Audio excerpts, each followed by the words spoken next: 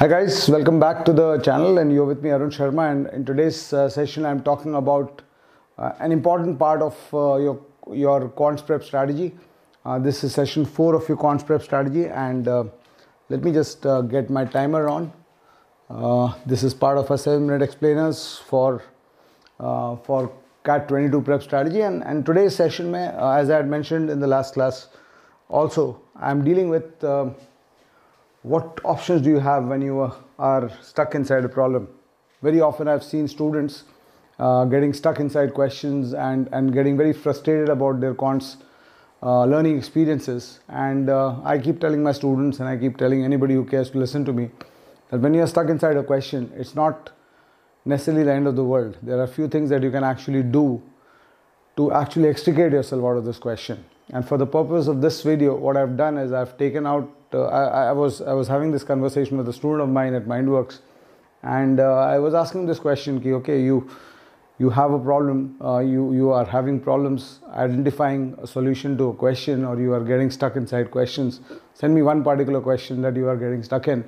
I'll show you how actually what mistakes you're making in solving the question, because ultimately aptitude questions are 3 or 4 steps long in quants, and if you're not able to solve a question, it basically means you're missing those at least one or more of those 3 or 4 steps. And if somebody else can solve it and you can't, it basically means that there's a particular turn in the question that you're missing. So one of the things that, there's two starting options that you should look at when you are not able to solve a question. And the first of that is that you should learn to break down the question. Rather than picking up the question as a whole, what happens very often, what I see students doing, is that they try to read the whole question at one go. The answer, if you're getting stuck inside a question, is that there's too much information coming into your mind at the same time. And obviously, if you can't use information one bit at a time or one byte at a time, you will not be able to use 5 bytes of information together. So what you should do, the first step when you get stuck inside a question, is start breaking down your reading, especially in word-based problems, even in algebraic problems, etc. You'll try to learn to break down your reading into smaller parts. Arithmetic-based questions, word-based questions, it's very easy to break down the reading. You just break it down sentence-wise or parts of sentence-wise. And the other thing you do, rather than reading stories, one of the mistakes I see a lot of people who are not good at maths doing is that they focus too much on the story and stop reading variables. If you focus your reading onto the reading of variables rather than the reading of the stories, your understanding of mathematics will generally improve. And that's one of the key differences I have seen between students who are good at maths and students who are bad at maths. The ability to identify variables, and 2 kinds of variables, the given variables as well as the hidden variables. So in a time, speed, distance question, if I tell you the speed of a car and the time the car traveled for, a hidden variable or a derived variable which is coming out from that statement is the distance the car traveled, which you should be able to take out. And people who are weak at maths are slightly weaker than others at identifying the hidden variables, and also sometimes also the given variables. So your first step towards solving a question which you are stuck in, you start, apart from breaking down the question into smaller parts, you start asking yourself कि इसमें variable क्या दिया हुआ है. So just to illustrate this with that question, this is a very simple question, by the way, not a very difficult question. So those of you who are good at maths will not find this very, very challenging, but just wanted to show this in the context of that conversation I was having with my student. The question says, this is a past CAT question, by the way. Abdul goes to the market to buy bananas. If he can bargain, very, very far, late 90s का उस time 1 minute per question होता था solve करने के लिए. So don't jump out of his seat, CAT में इतना आसान question आता है. Abdul goes to the market to buy bananas. This is a neutral statement. There are no variables inside this. This is just a story. But the variables start in the next statement.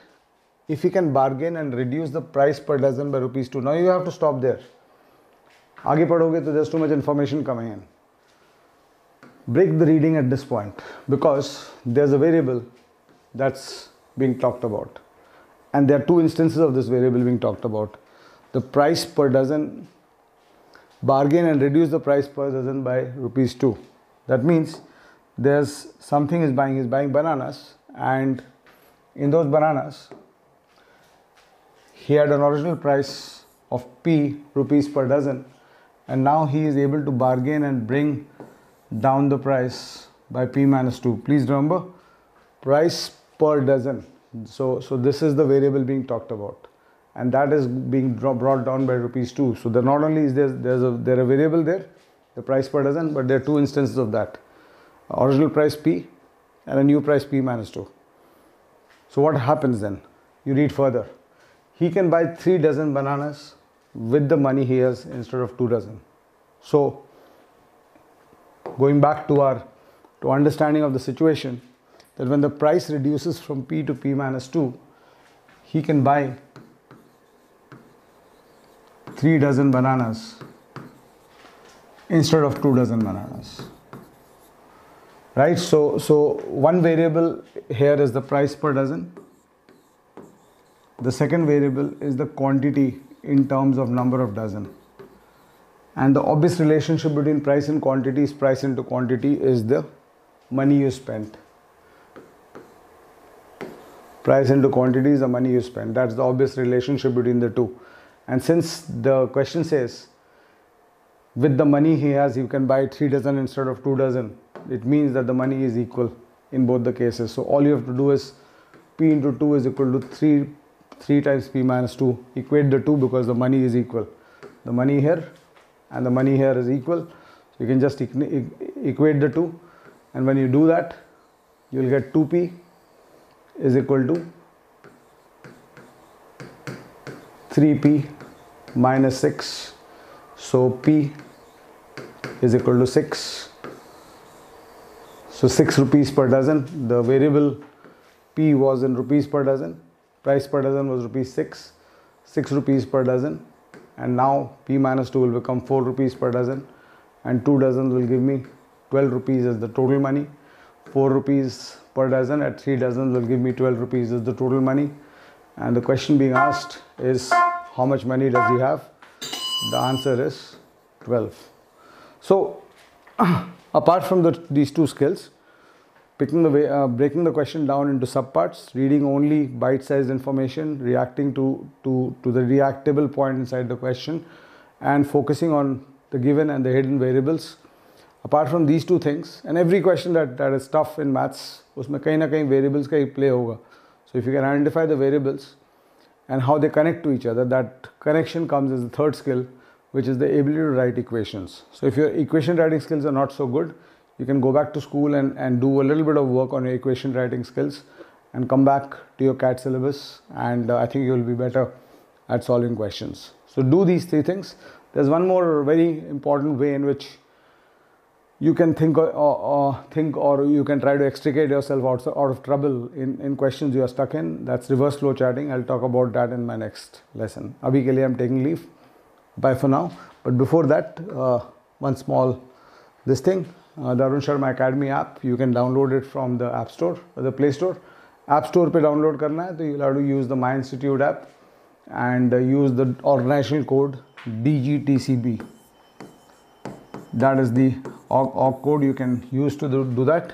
And at Mindworks, we're also starting a placement training program, and you can get placed in your dream company through our training program, where we train you for aptitude as well as interviews, etc. Do inquire about this if you're looking for a high quality placement training course. Thank you so much. Abhi ke liye I'm taking leave. Bye bye.